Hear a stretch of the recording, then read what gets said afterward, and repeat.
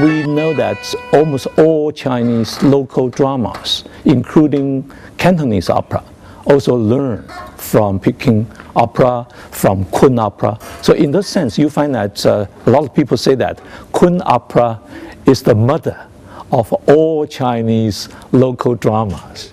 And also after 2001, UNESCO of United Nations named Kun opera as one of the world cultural heritage, intangible cultural heritage.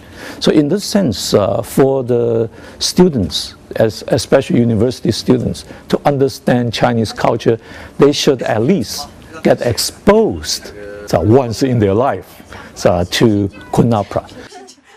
This afternoon's performance is Peony Pavilion. The playwright of the play is a very famous 16th century Jiangxi playwright, and very famous play, and this has been performed since the 16th century, late 16th century, so over 400 years already.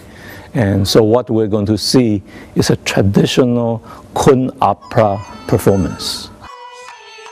You'll find that on the stage, the actors would describe the kind of feelings and passions and whatever coming through his or her mind through dance and singing. So in a way, it's like Western opera, but you'll find more dancing and more requirement of even acrobatic requirements for the actors. So it's really interesting in that sense. And you'll find that not many props will be used. So in this sense, the actors would act out the situation, the environment, and his or her own inner feelings. So it should be interesting, and in a sense also educating.